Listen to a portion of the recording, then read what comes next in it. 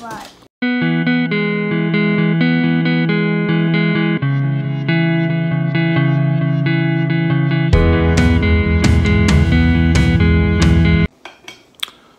Alright, family and friends, this is Rob, the Sapper Gardener, representing Essayons Family Garden. And we brought you guys into the house today. It's not a cooking video, it's more of an eating video. So you guys remember a few weeks ago, we went up to the Great Wall in Fairfax County, Virginia, Falls Church area. And we bought a bunch of different stuff, but one of the things we bought was the Tocino Spam.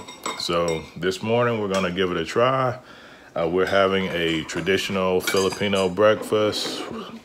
The Tocino Spam, replacing regular Tocino, some eggs, some garlic rice, and of course some coffee. That's a given in our house. So I'm about to try it. Mrs. SG is over there trying it now. And we also use, let me see, Dan's hot sauce. Yep. And we also are trying some of Dapper Dan from Home in the Sticks, his chili garlic fermented hot sauce, which we love. So Dan, that bottle won't last long. So I'm gonna have to look to find your recipe again to see if we can copy that. So I'm gonna give this a taste, and then I'm gonna switch the camera around so you can get Mrs. SG's impression, because she's eaten much more Tocino than I have, and she cooked the meal. So let me see.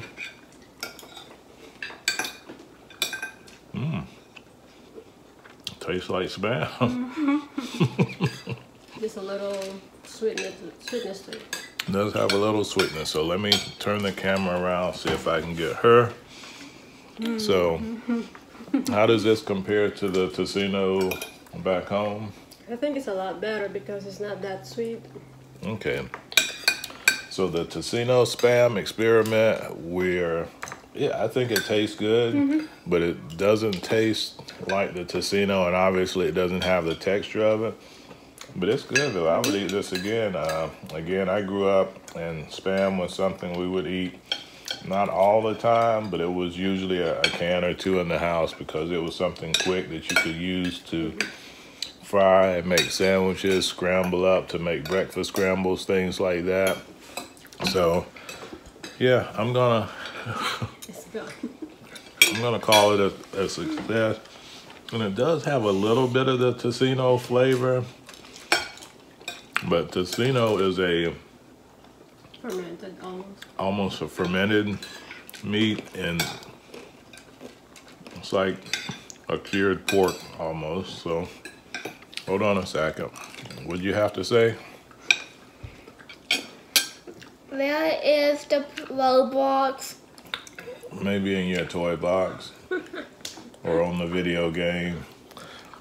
All right, so really good. We're just a real quick follow-up from our Great Wall video. We get to try Dapper Dan's hot sauce, which we love, and just show you guys a semi-traditional meal. I don't know how much. Did you eat a lot of Spam back home in the Philippines, sweetie? No. Okay. Because it's expensive. No, it is expensive. That's one of the things our friend Colleen said. Spam is like a delicacy in some places of the world. You know, they have whole restaurants, you know, in some countries where, you know, they specialize in Spam dishes. And, you know, here we do a lot of basic things, but it's, yeah, you can get creative with Spam. So quick video for you guys. We're gonna sit down and eat because we have a lot of stuff to do today. We're recording this on Columbus Day, so we've got to do some Columbus Day shopping, some yard projects, get some stuff done before I have to get back on my work schedule. So as always, God bless our great country America. God bless you wherever you may reside around the world. God bless your garden, your harvest, your kitchen, your meals, and especially God bless your family that have good meals like we have, health, success, and prosperity. Take care. Sapper out.